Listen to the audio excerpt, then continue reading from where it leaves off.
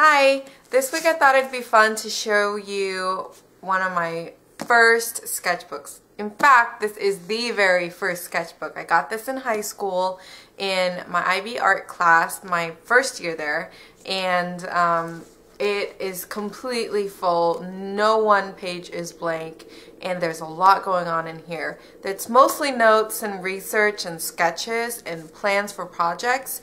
So it's a really interesting mix in here, and I'm really excited to share with you. Since there is quite a bit, as you can see, really thick, I might have to split it up into two parts. I adore this book, and I've looked through, and this has gone everywhere with me for so long that like the binding is falling apart. Can you see that? It's ridiculous. And then like when I open it, it's like flimsy. Isn't that crazy? But I absolutely adore this book, and I'm really excited to share with you. Please keep in mind that this is my very first sketchbook. A lot of bad sketches and a lot of learning going on. So please bear with me. Let's get to it. So when you open the book, on the cover you see this list, and it's a project checklist from the IB art class, and it's mostly to keep myself in check. There's a separate sheet that I had also, but I figured this was more convenient to have it in my book. And then on the right is my very first painting, very first. And it's a landscape, and there's trees and mountains and moon and water and a little clip out of me. And it was kind of fantasy. It wasn't really going off of anything, and I was very proud of this. The next few images are really rough and really anime and cartoony, because I had read a lot of manga around this time and was really into, you know, the big eyes and the cartoony look. And my teacher had a really hard time, and I especially had a really hard time breaking away from that concept. And here is one of my first studies in value and shading and shape and stuff like that. And that was a lot of fun. I remember thinking, wow, that's why my pictures don't look real, because I don't incorporate this kind of stuff. So there's that. And this is some research on various artists. Here's something that we did at the beginning of every class. There's usually a little warm-up exercise, and this one was just to draw the same cylinder using different methods of, you know, adding value and shade in there. So that was fun. I liked that. I painted thin layers of paper, different colors, and overlaid them together just to see how colors interacted with each other, and then made it into like this paper mache collage. That was tons of fun. And then I was studying figure proportions, and the proportion that I thought was really cool was the ones I used to draw fashion pieces on. And so I studied that a little bit and just kind of did my own version. I'm pretty sure this is the instance where my drawing of hands came out the best, and it's extra cartoony. So I don't know, still can't draw hands for my life, and this is the best one, and it's the first one I ever drew. And that, yeah, and then I was practicing. This was an assignment. Here's a list of artists, pick 3 and research, and write a page on each of the chosen 3. And so I chose Chuck Close, Jackson Pollock, and Jasper Johns. And I just have a little bit of information about them along with examples of their artwork. And then this is one of my first real projects, and it's a mosaic out of glass. Our art department was fortunate to have a separate art room and ceramics room and stuff like that, and so I spent some time cutting out pieces of glass, making a mosaic, and just kind of coming up with whatever. And it came out to be this green grassy thing, and then I put red around it, and then I was like, well, grass, butterflies, dragonflies, let's do it. And so I did that. And so this is like a 3D thing. And then I wrote obviously about the process. I wrote a lot. I think I was one of the people in class that wrote the most about everything, and that was really important to me. I wanted to record everything I learned down, so that even now when I read through this old book, and I've read through this hundreds of times, and I still find something new and remind myself something each and every time about why I love this so much in the process of learning. And so after I created this, I drew, you know, like a drawing representation of it, and that's really fun. I can totally see this on my wall, like a cute little welcome to our home type of piece. That's, yeah, maybe I should paint that. What do you think? Should I do it? Okay, and then every year we have 2 field trips to downtown Seattle, and we would explore art galleries and museums and little, you know, art stands and stuff like that, and antique shops, and I would collect everything, like postcards that they had available, business cards, and brochures, and like I'd cut things up and make collages of it. So of the things that I liked the most, from the places I liked the most, and then I'd write about each and every little thing here. So it's not like I just plastered on some stuff and called it good. I selected what I liked and then like wrote about them, so that I have like contact information and stuff if I wanted to later. So lots and lots of writing again. And I took a camera with me every time and took pictures of things that was interesting to me, and then wrote about a few things. And same, this was our first field trip, so there's quite a bit of collaging and reflecting on between these few pages. So more pictures of downtown Seattle. And this is my first shot at photography, pun intended. But I didn't really know that I was interested in photography then. I just thought that I really, really like to take pictures of pretty things like flowers, and made a giant collage of it. There's some string here with lots of paint, and cut up, made random shapes and rearranged them, and then slapped a frame on it. So I think that's pretty interesting. I always found abstract art interesting, but I don't think that I have a knack for it. So this is my try at it. First drawing I tried with my sister, and again, still really cartoony, and I made her look older in this picture at the time than she actually was, but still it was fun to practice. And I continued to make collages and write about things that were interesting to me from the field trip, even after the field trip. I kept everything, and I had a little notebook and I wrote everything down. And so here's more. I especially really love this style, and I did a plan for what I wanted to do based on why I like these, and I never did it. Don't ask me why. Okay, more artists that I enjoyed looking at, and more notes, sketches, and another warm-up just to pick a few colors and make random swirls.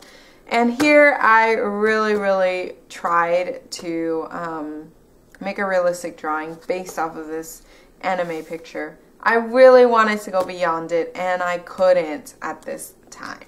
And so there's that. So the first snowfall of the year, and in our area it's pretty rare to have enough snow and for it to stick to see even this much white. So I was really excited. I took an early morning walk behind my parents' house trail and took this picture. I often see this when I walk home from school from this bus stop, and I think it's gorgeous, covered in snow and scraggly lines and stuff like that. And so I took a picture of that, decided I'm gonna paint this. So I left it there as a ginormous reminder for myself. And then moons and stuff, I was still, you know, brainstorming what I want to do. As you can, if you remember from my original first painting that I ever did exercise, I really liked moons. So I drew this I painted this ginormous moon, made it texturized and everything. And so still researching moons and seeing how it could fit in with this painting. Another portrait practice of sketching. There's not a lot of value, not a lot of contrast in here, but it was, I think, one of my very first drawings where facial proportions looked all right, looked decent. So I really enjoyed that. And then this was another plan for a picture that never happened. And this one was for a Spanish class. We made like a haiku kind of thing, like the Spanish version of a haiku, and you have to draw a picture to go with it. And so this was the picture. And then studying the color wheel, more studying of the color wheel. This was a test. We had to create this, and she would like orate and tell us, you know, what we needed to do, and then paint it. And primary still life of fruits, a yellow pear, red apple, and blue grapes. Maybe they're supposed to be blueberry. Yep, blueberries. Just kidding. So this is okay. So from here on, it was a test of understanding color and color concepts and stuff like that. This one is probably my favorite out of the whole test because it just came out so abstractly, and there's interest there, and there's tension between the lines and the shapes, and that looks like an eye, and that to me was really interesting. And elements and principles of design. There's a lot of writing here, lots of writing from lots of research. So part of my early learning was doing so much research, and I really enjoyed doing that and writing about it. This was an exercise. I challenged myself to draw this hut using a pen, and from this point before this point, it was all just pencils. Drawings were all done in pencils, and I could always erase and everything, but this time I really wanted to challenge myself to think about where I'm placing the lines and how I'm shading things to, you know, make it look like this particular hut in my own stylized version. And I think it came out pretty good. I was very proud of this. It's one of my best early things that I drew. More doodles. These sticky notes are from my teacher at the time when she goes through her books to grade them. These are actually little pieces of paper cut out. I drew this somewhere else and I cut it up and put it in here. A cup with pencils, shoes, a phone, and I stuck this over here because I didn't really like how I drew the shoes, and it was a perfect fit. And yeah, I really like that. I was thinking up of a concept for a sculpture idea in this drawing that never came to be. And then here I again tried to draw from observation, and it didn't turn out too well because I didn't understand the concept of draping quite yet. Or I haven't had a lot of practice drawing fabric draping, and so this looked really mechanical and odd. Not my favorite. More practicing drawing. I don't know where I got this picture. It was Google somewhere, Google search. I think I just typed in like school uniform, because Vietnamese school uniform, because when I was in Vietnam I wore a uniform very similar to this, and I wanted to practice drawing that because I wanted to do a series of scenes or pictures and paintings of my past, and so I was practicing this, and yep, came out okay. Not the best, but like I said, early sketch. This one was probably the best sketch I've done so far in this book at this point, and I was very proud of myself, and so was my teacher. We both were very excited, and it's of this girl. It doesn't look exactly like her, actually, now that I look at it, but at the time, it was the best thing I've ever drawn, as well as this. It's a little buckle from a friend's backpack, I think. A buckle on a girl's hood that sits in the seat in front of me. Yeah. So one girl had a jacket that had this buckle detailing, and in high school you're sitting in rows and columns in front and beside each other. And this girl was in front of me, her hood was right at my table, at my desk, and so I decided to just sketch it, and It's pretty good, I'd say so, for that time. More sketching, more sculpture planning. This is planning for the sculpture of the mask, like right here. But again, never came to be. More research, lots and lots and lots of research. And this was a concept, so here is a concept that I wanted to try out, which was myself in 3 different angles. So I took some shots, some selfies at the time, before they were called selfies. I took a few, and I want to do a left, right, and center portrait collage situation, and I just sketched it out. I never actually did this because I got discouraged. I, at this point, felt very, very sad that I could not draw myself, and I felt like I was getting better, so I should be able to, and I couldn't. I still can't really draw myself today. I can draw other people just fine, but something about drawing yourself, it's very personal, it's very, it makes you very vulnerable, I feel like, so it really makes you examine yourself. So I'm scared of drawing myself. I don't like to draw myself. Here is a clay horse box that I made because it was IB art. It didn't necessarily just have to do with drawings and painting. It was sculpturing and ceramics and anything else that you wanted to do that was artistically related, you can do in that class. There was a few assignments that you have to complete by the end of the year, but besides that, it's free reign. Like, you can do whatever you want, and I really wanted to try ceramics. And I made this box, and I wanted to carve out a horse, and so I spent a good deal of time carving this horse out and then glazing it. So, and I wrote everything that I did. Again, surprise!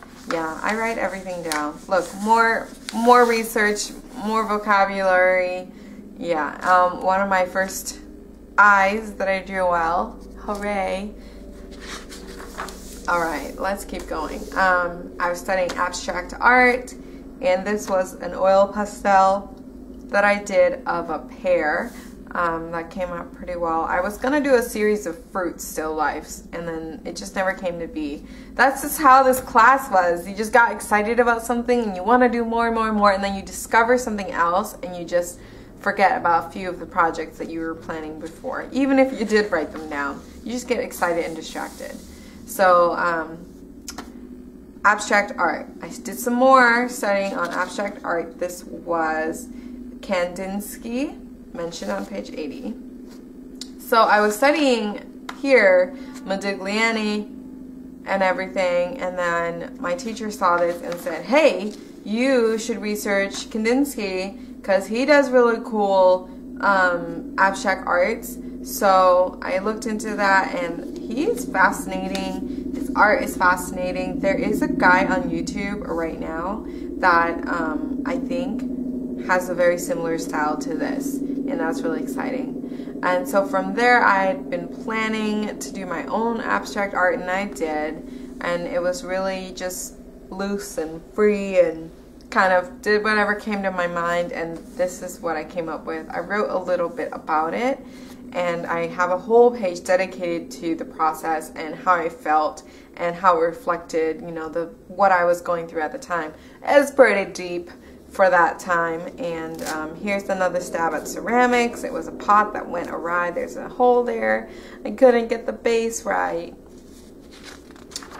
So here is the page discussing and explaining and breaking things down of everything that went into making this thing. It's a 3-panel piece, so each thing is its own separate piece, and I just put it together on a mat board all together to make it look like one piece, and each piece is connected to each other somehow. So the first one to the second is like these ascending dots, and then this one is like this ripple of paint, if yellow. Yeah, everything here is very symbolic. A sketch of my sister. I took pictures of her all the time, and I took a stab at drawing her again, and it didn't really turn out. This one is the landscape that I had mentioned earlier, the trail behind my parents' house. I talked about that earlier. And here it is, step by step, how it came to be. And there's that. It's actually sitting behind me right now, hanging on the wall above the couch. So this is my first big successful painting of a landscape. And I was super duper excited. This was done in watercolor and it's huge. It's like 20 by 30 or something, or 40, something like that. Every time I worked on this, I recorded what went down, how things went, and so yeah. This is another one that I really like. It's from Smallville, if you recognize. I loved Smallville at this time and I watched it religiously, and then it just kind of went down the drain and I stopped watching at like season 5 or 6 or something like that. I think 5. But anyway, Clark and Lana at prom, I think, and I really liked this picture and the scene, and so I drew it, and it's one of my best ones for that, from that time. And then sketching again from pictures that I like, or any picture I really like from magazine. My sister was sleeping. I babysat my sister all the time. She went everywhere with her. I was always with her. And I tried to draw her sleeping. That was the time I had to do what I needed to get done. And I needed to sketch, and so I sketched her. Tried to be expressive about it, and this was pretty, caught the feel. More research and drawing from observation. This was a guy sitting in front of me in one of my classes.